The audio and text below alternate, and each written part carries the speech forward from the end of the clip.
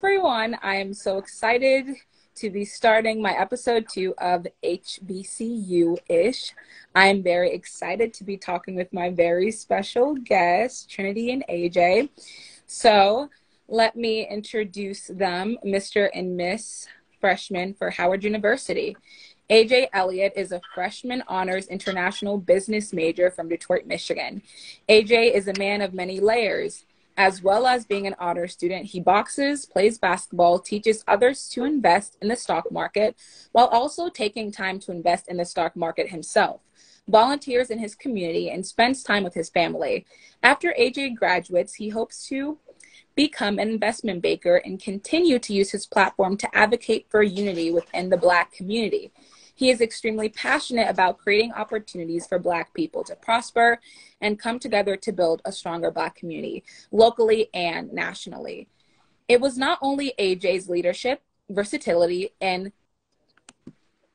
perseverance that enabled him to become the man he is today. It was also his humility, his unwavering work ethic, and his love for helping others that allowed AJ to make it this far. He has brought these same skills to Howard University as Mr. Freshman. Next, I'm going to be doing Trinity's bio. Trinity Colbert from Atlanta, Georgia, musical therapy. The only freshman musical therapy major at the Chadwick A. Boseman College of Fine Arts, created a platform called Who Is, helping freshmen discover who they are and beating imposter syndrome. She also provided a scholarship for HU26 entitled Finding the True You. She was also chosen to be a campus ambassador for Pretty Little Thing clothing. She hosted events such as Black Card 101, Dress to Impress, Channel Your Inner Ooh La La, and with the Howard's Major at Dance Line. A freshman ambassador for Last Bison Standing, she was also featured on Howard 1867 for Decision Day, and she was also previously served as the Miss District of Columbia HBCU Teen with the Miss HBCU Teen pageant. Lastly, she is the owner of Mime If I Dance. So excited to talk to you guys. How are you feeling? We're good. It's been a real relaxed Sunday. Awesome.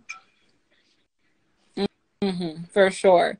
Okay, let's start with these questions. So, you guys go to Howard University, the mecca of HBCUs. How is that whole experience? I like Howard. For me, it's like Howard, I knew I was going to come here. It was my first choice all the time. It was like the only college I actually had an experience with coming here because my sister went here. My sister graduated HU21. And so, like, even though, like, other schools gave me more money and stuff, it was just like, I felt like this was the place where I needed to be to develop as a person, because HBCUs, I feel like, are crucial to the development of any Black person to be confident in themselves and in their skin, no matter where they are in the world.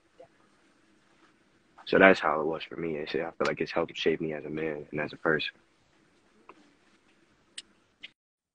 Oh, me?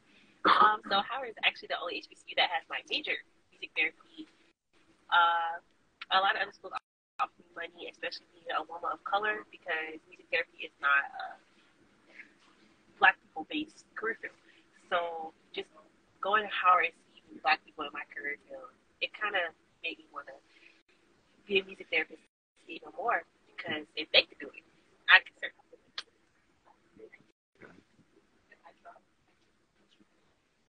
it. Wow, that's awesome.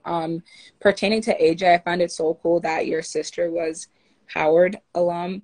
And I actually find that a lot of people that go to HBCUs, they usually are like legacies, or they have maybe a friend or like a family member that went there. So I find that very awesome.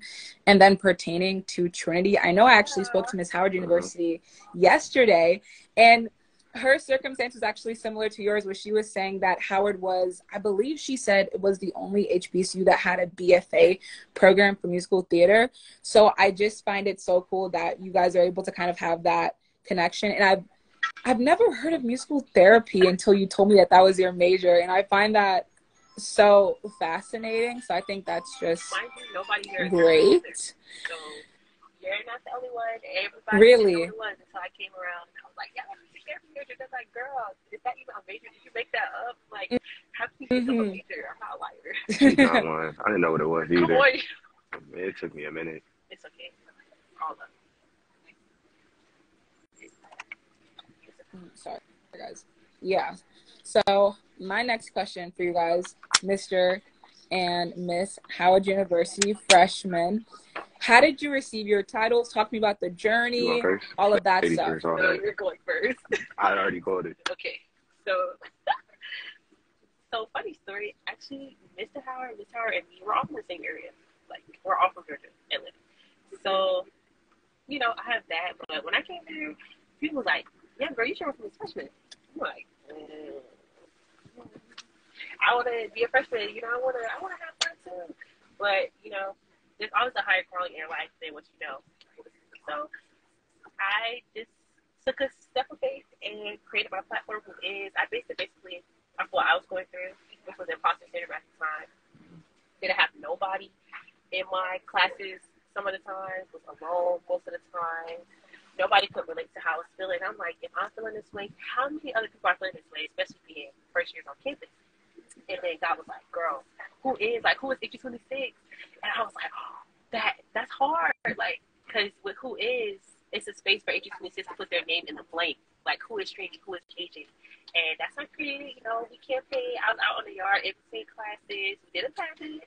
And that's another whole story. If you ask anybody here, you know the song Steppers, right? Like the So before that song became popular, that was actually my pageant intro song.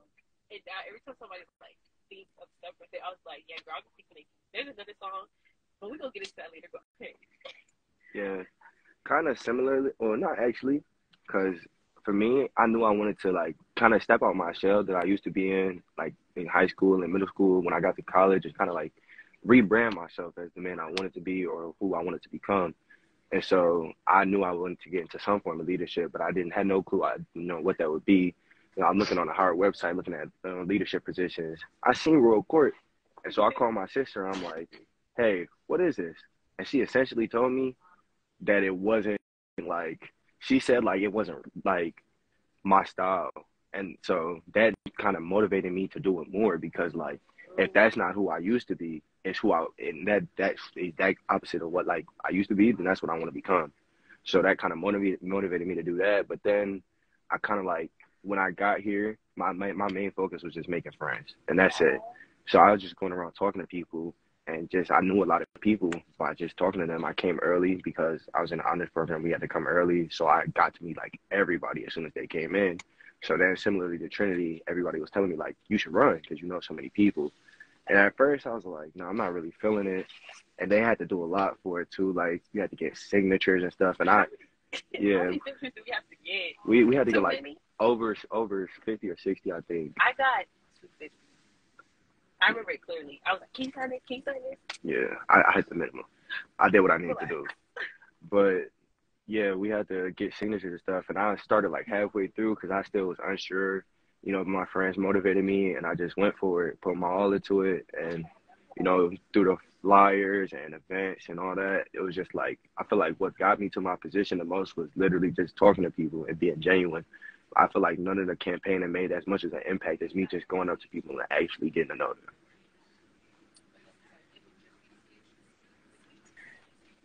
them. You guys have, I would say your journeys sound different in a way, but I think overall you guys have very interesting journeys. So my next question to follow up, since you guys said you guys had to meet people, and I know that when I was asking some of my friends I go to Howard about, you know, how pageantry is, they were telling me that it's very different than the pageants that I do. And one of the aspects that they were telling me about was that people have to vote you in, or you have to like get to know people, and I think they have to vote for you, something with voting. So can you please explain that to me, and maybe the requirements to even be able to be Mr. and Miss? Well, I can tell you the breakdown freshman. for how you're elected right now. It's 25% voting, or no, 25% pageant, 25% interview, 50% voting. So voting is half of the battle, and then the other half is pageant, and then your interview as well. We have an extra interview we have to do, just one-on-one with the coordinators, to just see if you're like a good candidate to be a Mr. or Miss Freshman. So that's the voting breakdown and how you get elected. She could probably tell you more about how the pageants themselves are different, though. I'm not a pageant. Oh, because I did a pageant before. Yeah, so yeah, you know both sides. You're right. So one of the things, see, that was for like Miss America. That definitely was what you're kind of used to, like definitely your pageant style. Over here, you got an intro, you got a platform speech, and really, I know y'all have opening dance. We have bio walk. That's a university bio walk is, but it's the introduction that is kind of like that's different. Guys, like introduction supposed to be my name is, but here you gotta put on. Oh yeah. You gotta your intro song gotta be hot. So, like it has to be like that's how people know you. People know you for what you say and your talent. Let me tell you about talent. Your talent is bad. I'm not saying you're gonna be bad, but like, people remember stuff like that. They don't remember, oh, you had a great platform speech. They remember that girl got on stage and she sung and she could not. That's basically like this Howard culture. I mean, if someone can't sing, like, okay. And I'm gonna say, like, for anybody that's thinking about doing something like this, you could think that you're not a pageant type guy, you're not a performative type guy, you don't have really special talents. Like, that's literally all the things I thought when I was going into it. Like, those were the things that was keeping me from wanting to run. Like, I'm really a reserved type guy. I'm not very outspoken. I can't sing or dance. None of that is in my skill set, but I'm gonna just play to my strengths. I'm good at reading and writing. What could I do with that? And for my pageant talent, I ended up writing a play, and I had my friends acting. I can't act either. I can't do nothing, but I could organize. I know how to read, write. I'm kind of funny, so I just put that all together into a play. I know I'm funny. I put that all together in a play, and like for the intro too, like I was really like a reserved person, and like through the training, because you know they give us pageant training too, because they can't expect everybody to just know what to do. So we had like a week of training, and they really like got me together and taught me how to be that outspoken person that I wasn't before. And so like just being in this process alone has really helped me grow a lot, and I'm just thankful. Thank you. Mind you, the whole time I can sing, dance, play instruments. So we like this pairing. Yeah. Perfect. Like, I don't know. We like the opposites of each other. But that's the way like you can't see me without seeing it. Wow. Hearing that, you guys have definitely a different experience than mine. I know that I guess the pageant system that I compete on, we do have introductions. I don't know if they're similar to your introductions, though, but we have like a 60-second intro during nationals where we're able to talk about ourselves. We do have talent, but it's an optional, so we don't have to do it. But I think it's really cool how AJ said, although like he doesn't sing or dance, he was able to kind of incorporate his strengths into his talent. So my next question would be, so at HBCUs, you guys have amazing homecoming weeks. And I saw you guys had Chloe come. Please talk to me about how homecoming week was. And I also saw on the HU Royalty Instagram that I don't know if you guys were like royalty during homecoming week, right? Or like during some of the games, you guys sit in like a separate section. Please talk to me about that, because I think that is literally so cool. You want to start, or I can start? Okay, what are you going to talk about? I was going to talk about the parade. I was going to talk about the homecoming week. I don't know. Hold on. I'm going to be transparent. Chloe did not perform. Yeah. They did not perform. No, they didn't do the game. She didn't perform? It was a game. Now, it was nice that they was there, but no, they didn't perform. Oh. We usually do have great homecomings, absolutely. Oh. I will say this year, for my freshman year, coming with my high expectations, you know, you hear about Howard homecoming. I felt disappointed almost, but they made up for it. Because the other events during homecoming week were all fun.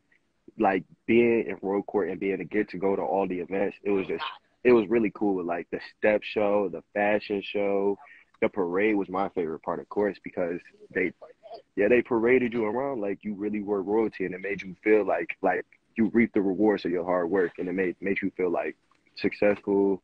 I don't know if that's the right word, but like fulfilled, maybe. Well, you really are royalty. You really You know what I mean? Like it's like it was a nice experience. They put us in these cars. We had nice luxury cars that the alumni donated for us to just ride around in and just like greet people, let our faces be seen, and it was just like a really cool experience that I really didn't expect. I didn't know they did that. I seen it on the website and I'm like, oh, that looks cool, right. but like I didn't know we was gonna do that. Right. My experience was great. Wait, pause. So you guys didn't have, I'm sorry, Trinity. I have a follow-up question for that. So you guys didn't have any We like had performers perform at they your wasn't homecoming? performers that I was excited to see. Mm-hmm. For example, in comparison, Clark Atlanta and Morehouse, I think, or no, Spelman and Morehouse, Spellhouse. Yeah, Drake, They had 21. Drake, right? Our 21 main Savage. headliner was Glorilla. Mm-hmm. We're gonna leave it there. Yeah, she's a great artist. I like Glorilla, but she's not Drake. She's not big. I want it big. It's the Atlanta. Okay. But I say the experience of being at Howard during homecoming is just one to behold, no matter what. Tailgate? Mm-hmm. Did you go to the tailgate? I did not. Oh, let me tell you about the tailgate, girl. Mind you, we had already walked, so I had took my sash off, took my crown off. I still had on my dress because I walked in the tailgate. Let me tell you, like, I got mad free food, and they're like, "You're Miss Freshman." I'm like, "Yeah." I was just going to like get something to eat because I wasn't trying to pay for it. They're like, "Oh, you want some? You want some?" Like, actually, yes. I'm talking about they was doing giving you food. That's what a tailgate is. I don't know. I thought it was a party. No, it's like a cookout. It's like a cookout was there. Whole time. I'm like, yes, I want some fish. Yes, I want some fries. Yeah. But I was so grateful, just the whole experience, like, just seeing little girls, like, Mom, like, it's a person like that really had, like, oh, like, just seeing black people in crowns, just something like seeing a black person in crown with it. Yes. I love black power. I love black people. Same. So my next question for you guys is, what are your responsibilities with your titles? You want to take that one? Yeah. Or what are the things that you have to do? Basically an ambassador for your freshman class. We host events, but we also have scholarships. That's not a requirement. Like the only requirement out of us as members of the Royal Court is to host 2 events per semester. Well, actually, for the freshman royals, it's actually 1 event per semester. I didn't even know that. Yeah, it's in our contract. We really only had to host 1 event per semester. However, because we care so much about our freshman class, we hosted multiple. And like I said, he has a scholarship week. Tap in. I just have a scholarship, but yeah, you know, I have a scholarship week going on right now. So basically, throughout the week, on Monday, Tuesday, Wednesday, Thursday, and Friday, I'll post 5 scholarships a day. And that Saturday, I have a Google form up, and people will upload, the completed scholarships they have. And that Saturday, I'll announce, like, whoever applied for the most scholarships, they'll get an additional $500 just for, applying for scholarships, trying to better themselves. And that's just kind of to motivate people to, like, see that here, it's money in front of your face. You can go get it. It's just up to them. And so also last semester, I had a big 3v3 basketball tournament with Alternative Spring Break, ASB. She's in ASB too.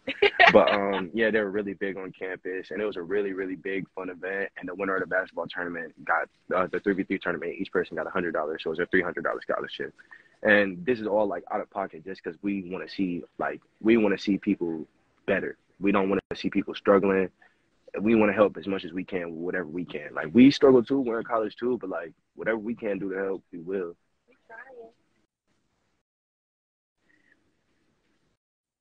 And I think it's so great that you guys are trying to help people get scholarships, because I think that so many times people think that pageantry is all about like the glitz and the glamour, but there are so many amazing and positive things that you can get out of competing in pageantry. And I think it's great that you guys are helping people get scholarships. That is amazing. So I have an individual question for both of you guys.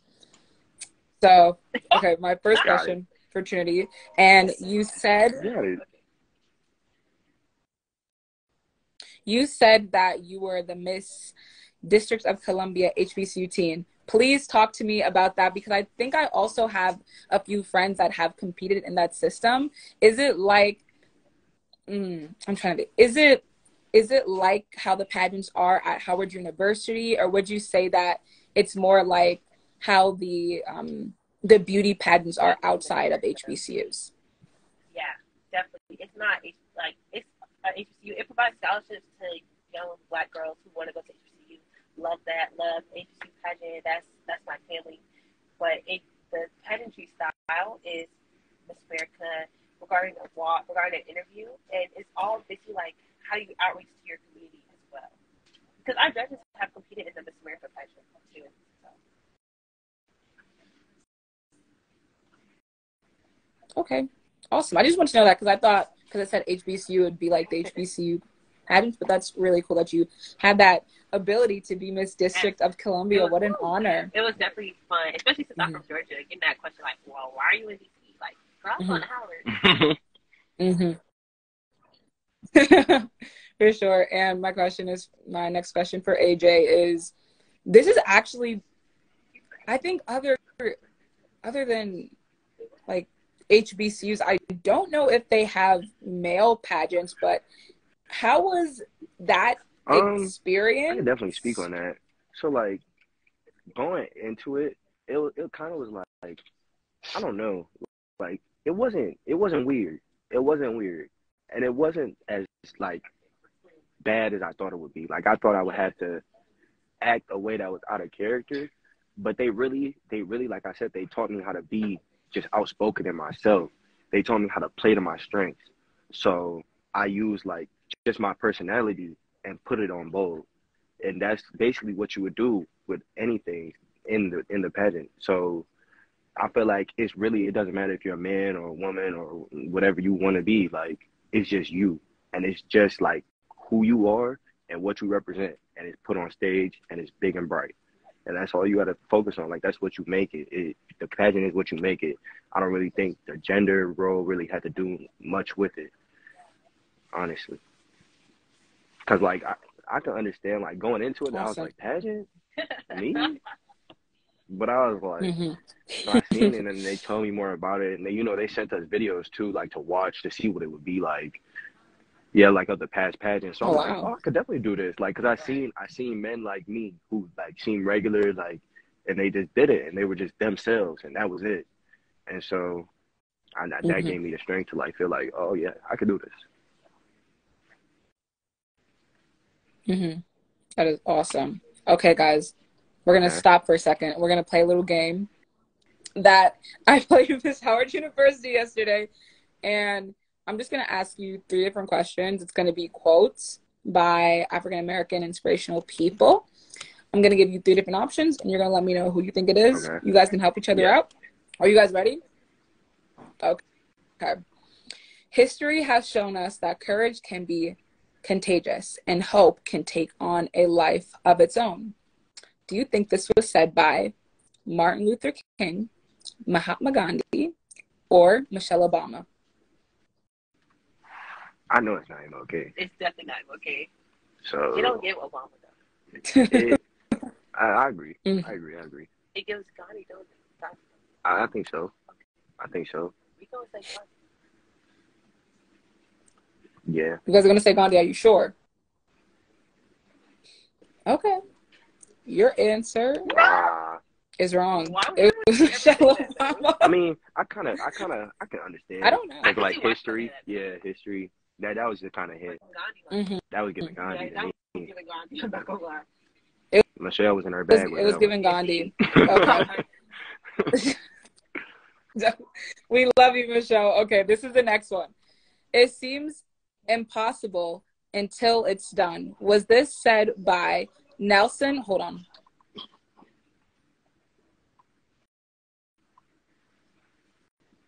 Sorry, guys. Sorry for the pause. I'll say it again. It always seems impossible until it's done. Was this said by Obama, Viola Davis, or Nelson Mandela? Wait, no, let's not take that. I just feel like if it was Viola Davis, how would I know that? Yes, she would. She would, but like, let's I take don't her think out. that's the answer. Yes. Okay, so that was Obama and Mhm. Obama. It's not like Obama because he was the first black president, so it's always seems impossible until it's done. That's true. Hmm. But like But, okay,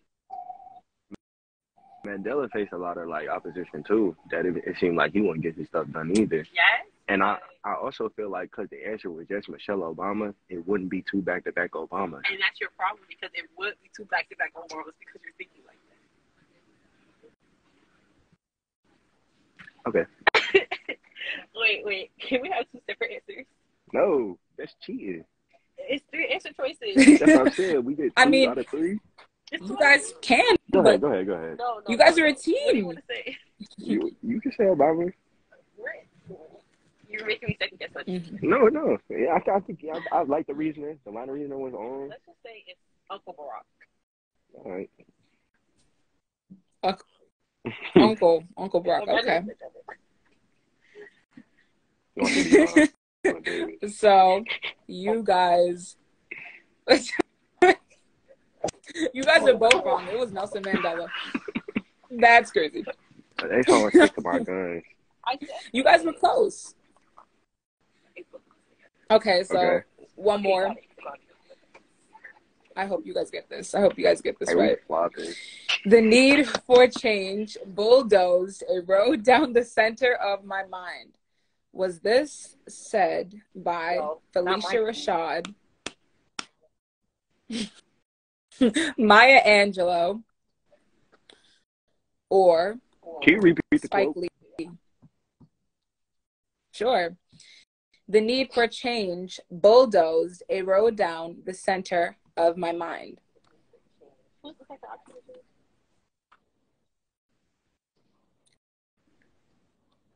I'm not gonna lie, I actually kind of forgot the people I said other than okay, so Maya Angelou, Spike Lee, and I think I said Felicia Rashad. So it's not Felicia Rashad.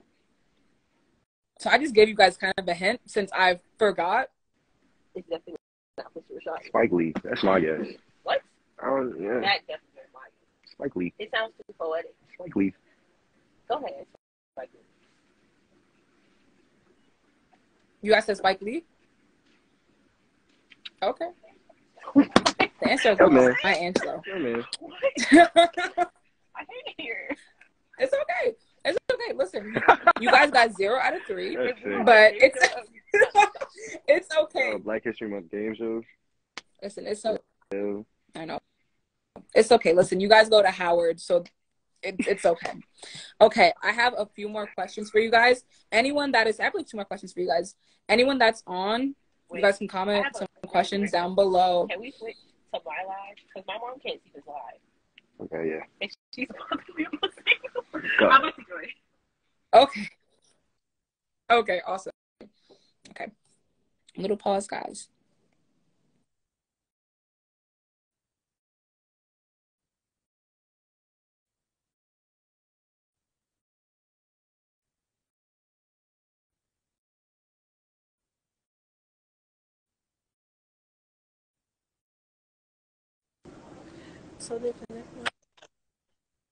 Okay.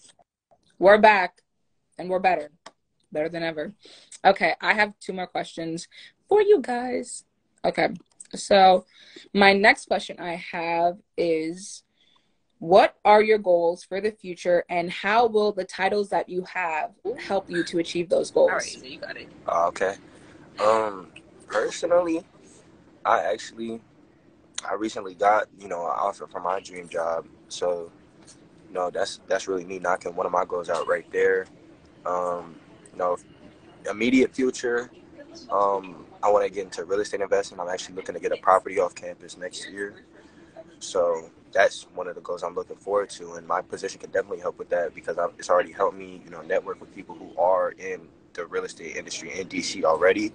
So it's just going to be easier for me to get to know people and get to know the information I need to know to be able to buy a property at this age in a new place because I was able to make those connections.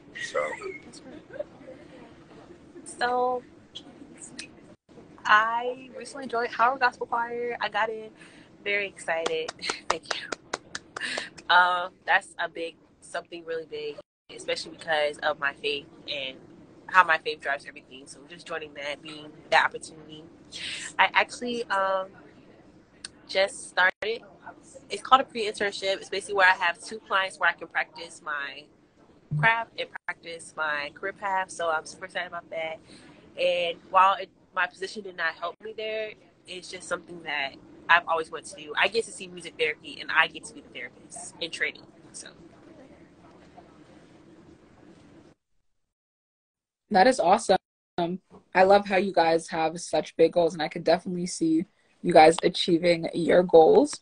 And my last question, unless everyone that's on here has more questions for us, is what is a message that you would tell a little boy or girl that doesn't believe in themselves? something I would tell, your biggest obstacle is you. So no matter what you go through, your biggest obstacle will always be you. Once you move out your own way, I'm telling you, you could take off. It takes faith that size. It's called a mustard seed. That size. Just for you to reach any goal. So even if you have that amount of faith, you can reach whatever you want to. Can I ask a question? How old is this person? Because I feel like the advice we need really depends on the age. I'm serious. Like what I could tell a 10-year-old is different from what I tell a 15-year-old or a 3-year-old. Right. So like what age is your age range?